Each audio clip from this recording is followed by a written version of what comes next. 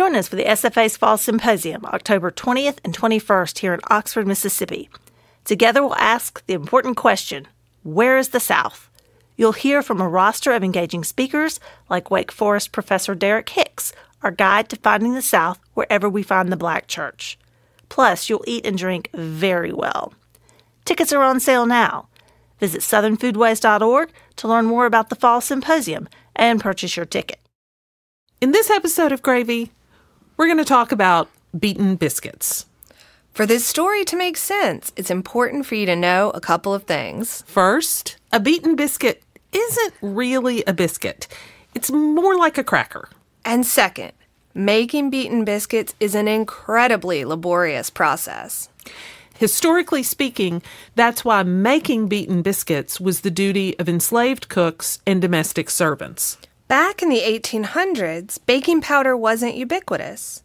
Neither was wheat flour, nor ovens that held their temperature, nor even sheet pans.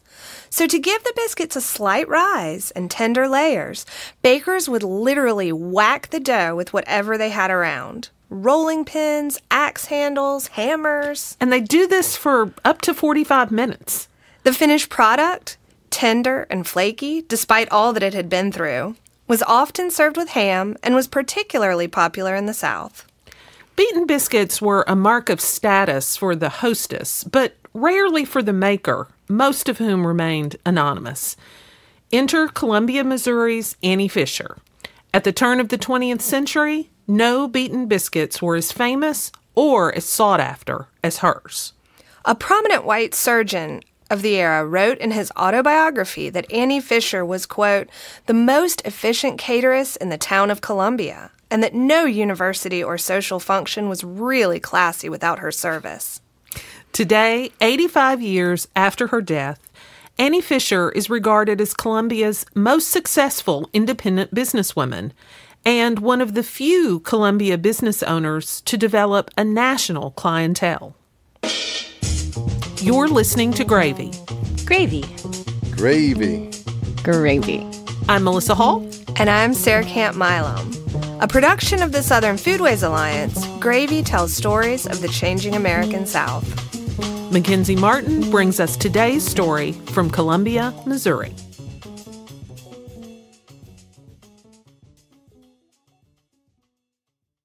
These days, the kind of success that culinary entrepreneur Annie Fisher enjoyed a century ago might be partly attributed to an impressive marketing plan, investors, or at the very least, access to a bank loan. But here's the thing about Annie Fisher. As a black woman in Jim Crow, Missouri, she didn't really have access to those advantages, and yet she amassed a fortune anyway. And the person who has probably done the most to piece together how she did it is Verna LeBoy. That woman had every opportunity to fail and didn't. It's a huge thanks to her work and additional research by historian Mary Beth Brown that we have a semi-complete picture of who Annie Fisher was. Verna's interest in Annie Fisher started about 30 years ago when she first moved to Columbia. She was at this luncheon when someone told her offhand that a number of historical women were being inducted into the Boone County Hall of Fame, including Annie Fisher. I was told that I have the stature of Annie Fisher, that she was a tall, healthy woman like myself. They needed reenactors for the event. Are you an actress? They asked her. And me being the drama queen that I am, it was like, of course, how could you tell? To prepare for the role, Verna started asking about Fisher around town.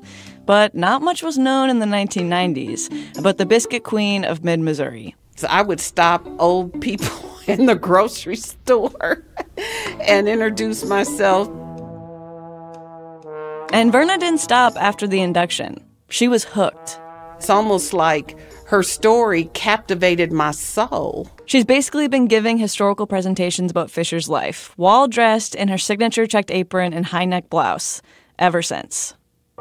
It's important to Verna, as a black woman, that kids today know who Annie Fisher was. So much of the history they learn from this time period, she says, is about slavery. But Fisher's story is about a successful black businesswoman who started a bustling catering enterprise, almost completely on her own. That's why Verna takes vacation time from her day job in public health to present at school assemblies. She wants to push these kids to dream big, like Fisher did.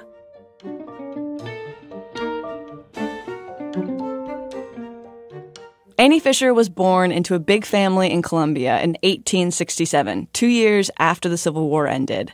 Her parents, Robert and Charlotte Knowles, were born enslaved. And from an early age, she worked. At first in the fields, then in houses rocking cradles for white families.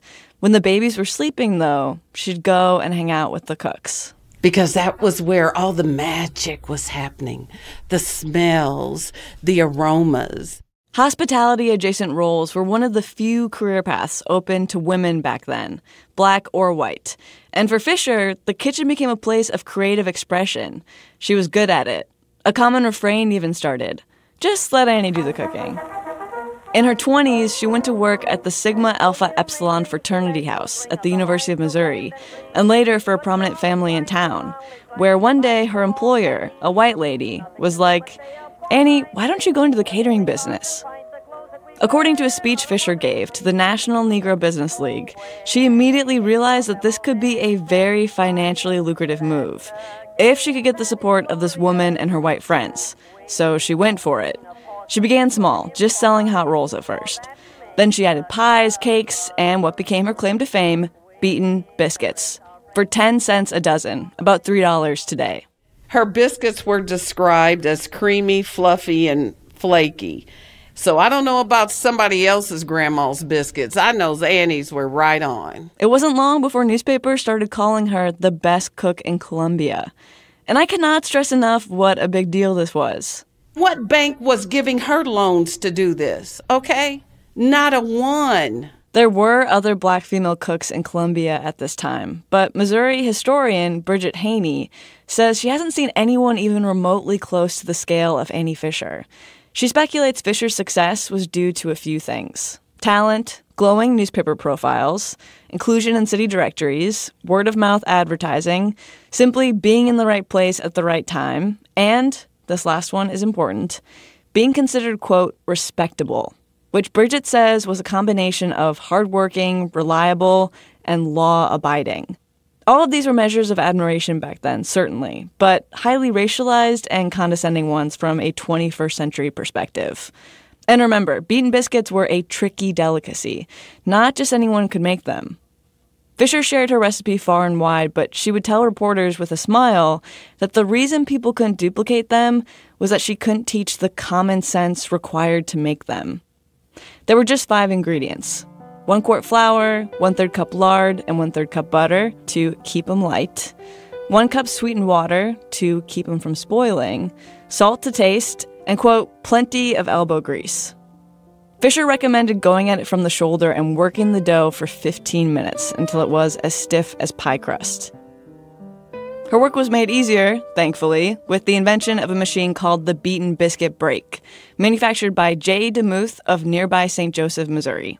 It looks kind of like a sewing machine table to me. Verna naturally owns one of these and explained to me how it works. But it has wringer washer rollers on the top of it. To the uninitiated, it kind of looks like a pasta machine. You turn a hand crank to make the rollers turn. Verna also showed me how Fisher engineered her own biscuit cutter, which is basically a cookie cutter with 6 nails, allowing Fisher to cut a perfectly round biscuit and poke 6 holes in the top in one fell swoop. And there's a hole on the side. So when she cut down on the dough, air escaped, psst, and the nails in the lid would lift up all the layers, the stack of dough. And her biscuits ultimately served as a gateway into her entire menu. Chipped potatoes, fruitcake, roast chicken, salads, ice cream. Suffice to say, word of Annie Fisher quickly spread across the state. No function was too large for her to cater. I mean, people changed their wedding dates, their debutante party dates, so that Annie could accommodate them. It was not a party of any status if Annie Fisher wasn't cooking, honey. Her biscuits were even on the table in 1911 when President William Taft visited the Missouri State Fair in Sedalia. To celebrate her growing success, she designed and bankrolled the building of a 14-room mansion near the Sharp End, a historically black business district. She even lived in a tent on the property while it was built to make sure it was to her exact specifications. Fisher was married briefly to a reverend, William Fisher, but according to newspaper reports, she filed for divorce and even offered her husband a cash settlement not to contest it.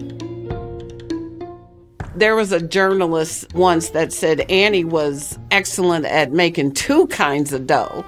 The one that rises for biscuits and the other one that makes bank accounts fat. By this time, Fisher was regularly cooking for 300 or 400 guests, with only the help of her daughter Lucille. And in the 1920s, her success was being heralded in newspapers across the country, with headlines like, "Road to Fortune Paved with Beaten Biscuit." She was even featured in the National Encyclopedia of the Colored Race, alongside other famed entrepreneurs of the era, like Madam C.J. Walker, the hair care pioneer who became the first black female millionaire in America. In addition to catering, Fisher also ran a successful mail-order business, shipping her biscuits to both coasts and supposedly some movie stars. She mail-ordered her biscuits to Wall Street. By 1926, at age 58, Annie Fisher had made more than enough money to retire. But instead, she started a restaurant, specializing in chicken dinners. She built the Wayside Inn on a farm where her parents had lived, just outside of Columbia.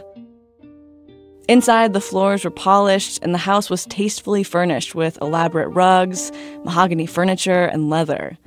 The restaurant was well patronized by a white clientele, but it wasn't a wild party spot or anything. Dancing and alcohol were strictly forbidden. It was prohibition, after all, and Fisher told a reporter at the time that the house had been sprinkled with holy water. Part of the mystique of Annie Fisher back then, and today, honestly, is how tight-lipped she was about her success. Nosy people always asked how much money she had, but she was coy. She'd only ever say something along the lines of having done pretty well for herself. She was very sassy in a very graceful way. In 1929, it was estimated that her fortune was worth between $100,000 and $150,000, which is akin to about $2 million today. And it wasn't just biscuit money lining her pockets. She also became something of a real estate mogul. In addition to her 2 mansions, she owned 18 smaller houses around town that she rented out, during a time when it was notoriously difficult for Black Americans to own homes. She was an enterprise. Annie Fisher Enterprise, that's what it was. It wasn't easy. Among other things, this year marks the tragic 100th anniversary in Columbia of the lynching of James T. Scott, a black man hung by a mob in 1923 after a white girl falsely accused him of assault. What makes Fisher's success all the more extraordinary is that she built her biscuit empire in spite of open bigotry and violence, and she somehow did it with a sense of humor. One of the stories everyone tells is about this one time when she asked the University of Missouri if she could borrow silverware and china to cater a banquet for a whopping 700 people. It had never been a problem in the past, but there was a new sheriff in town, and he told her she could no longer have access to the supplies because it belonged to the university. Time was short, but she hurried onto a train, traveled 125 miles to St. Louis, rented everything she needed, came back, served the banquet, and brought in $1,300. And she vowed she would never be in that position again. She eventually owned more china, more silver, more linens than anyone in Boone County. And when she wasn't using all her supplies, she rented them out. Fisher herself only ever got a 3rd grade education, but using her catering profits, she put her daughter through college and a music conservatory. It's like painful things happened and something beautiful came out of it. And I think that's the way life happens for a lot of us. You'd think, hearing all of this, that Fisher would have been long celebrated, but her legacy in Columbia quickly vanished after her death in 1938 at age 70. Her only daughter, Lucille, supposedly never had any children. I found a cousin of hers here, and when I called the cousin to get information about the family, she knew nothing about Annie Fisher. Columbia has done more to recognize Fisher in recent years. One of the local food pantries is now named for her. But how to protect Fisher's legacy has also become a point of tension in town. In 2011, community leader Sheila Ruffin campaigned for months to preserve Fisher's fine dining restaurant, the Wayside Inn. She wanted it to stand as a testament to Black achievement in town. Made a website, and I made letters and pamphlets to pass out about the Annie Fisher House project. I did all those things. But in the end, Sheila was unable to raise enough money and community support to save it. The owners tore it down. More than a decade later, it's still hard for Sheila to go near that part of town. It's just still overwhelming. I felt like I failed, and I can't get over that. An African-American heritage trail marker sits near the location of Fisher's first mansion, but that one's no longer standing either. It was demolished in 1961 during so-called urban renewal, a period when the federal government paid cities across the country to tear down neighborhoods they argued were blighted. Hundreds of thousands of people were forced out of their homes, mostly people of color. Increasingly, we are seeing large-scale demolition as the first step in building modern cities. It means Negro removal. That is what it means. And the federal government is an accomplice to this fact. In Fisher's former neighborhood alone, an estimated 303 families of color were displaced in the 1960s. The only real place to remember her now is Memorial Park Cemetery. When Sheila Ruffin first came here, to Fisher's grave, the headstone was covered in moss and standing water.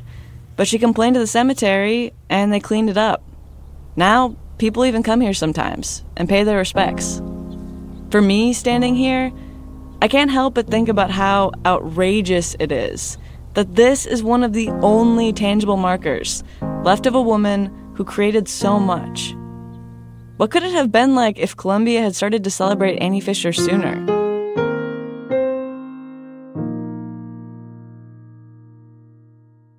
When we come back, we'll meet a food writer from Columbia who grew up in Annie Fisher's shadow without even knowing it. Maker's Mark bourbon is aged to taste in Loretto, Kentucky.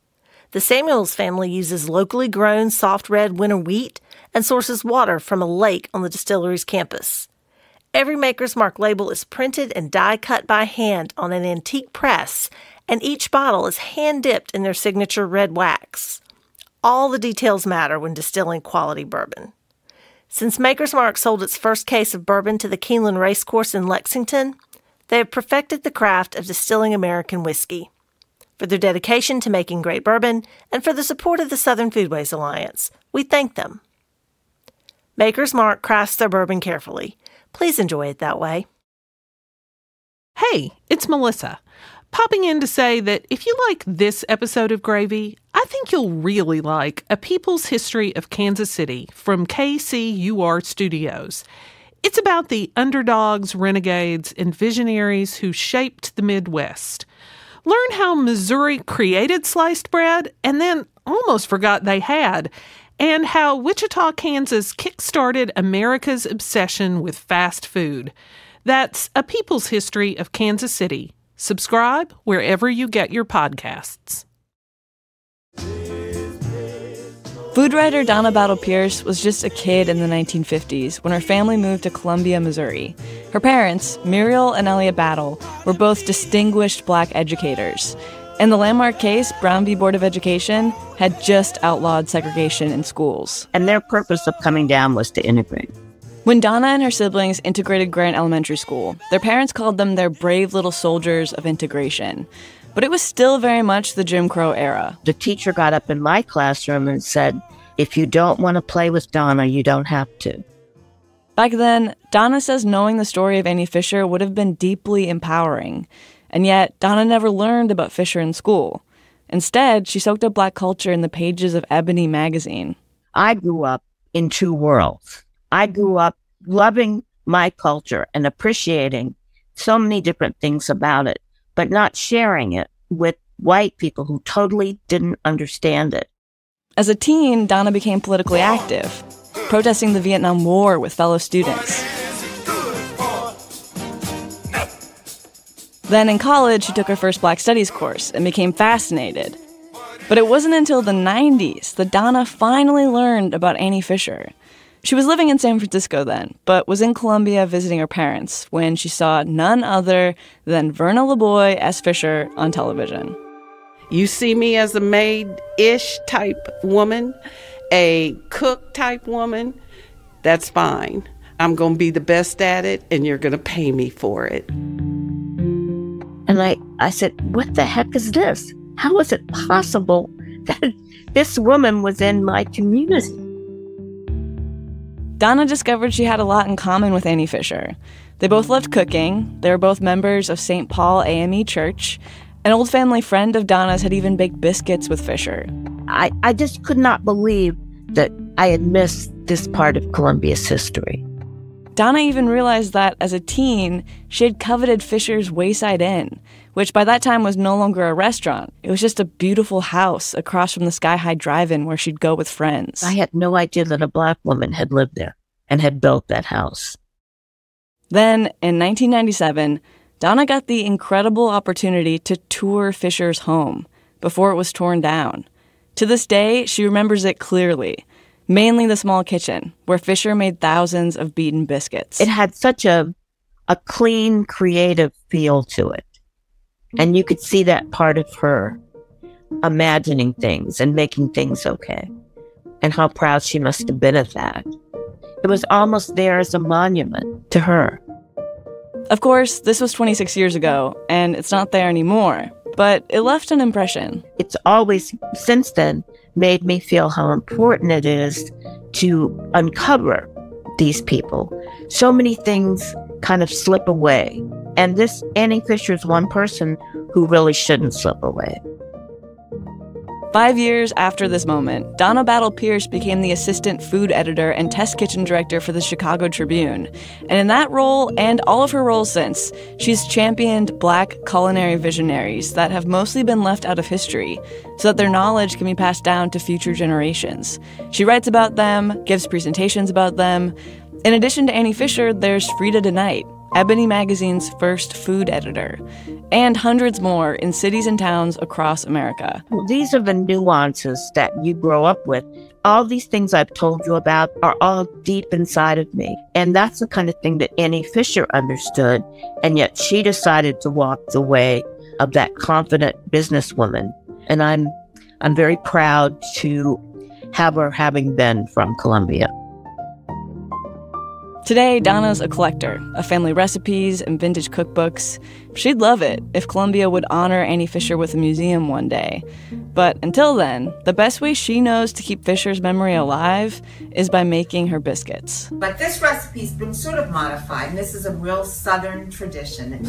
Though her testing has found a high-quality food processor works just as well as an old-fashioned biscuit break. There's just nothing any better in the world than a thin slice of country ham on a beaten biscuit.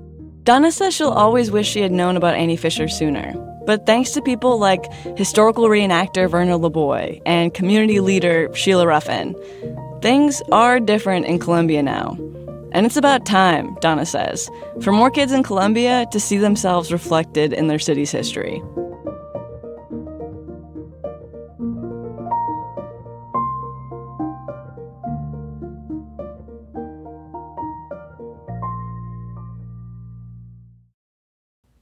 This episode of Gravy was reported and produced by Mackenzie Martin, a James Beard-nominated podcast producer and reporter at KCUR Studios in Kansas City, Missouri. It was part of a collaboration with the KCUR Studios podcast, A People's History of Kansas City, hosted by Suzanne Hogan. A People's History of Kansas City is a show about the underdogs, renegades, and visionaries who shaped Kansas City and the region.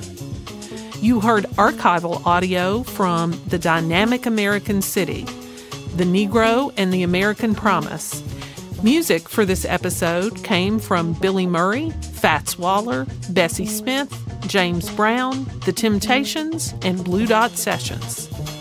Special thanks go to KCUR Studios' Suzanne Hogan, historian Mary Beth Brown, historian Bridget Haney, Vox Magazine, and the Renewing Inequality Project at the University of Richmond. For further reading on beaten biscuits, we recommend John Edgerton's Southern Food at Home, on the Road, in History. I'm Melissa Hull. And I'm Sarah Camp Milam. Excited to lap up another episode of Gravy? Tell a friend. Pass the gravy boat. There's plenty to go around. Gravy is glad to be a part of APT Podcast Studios.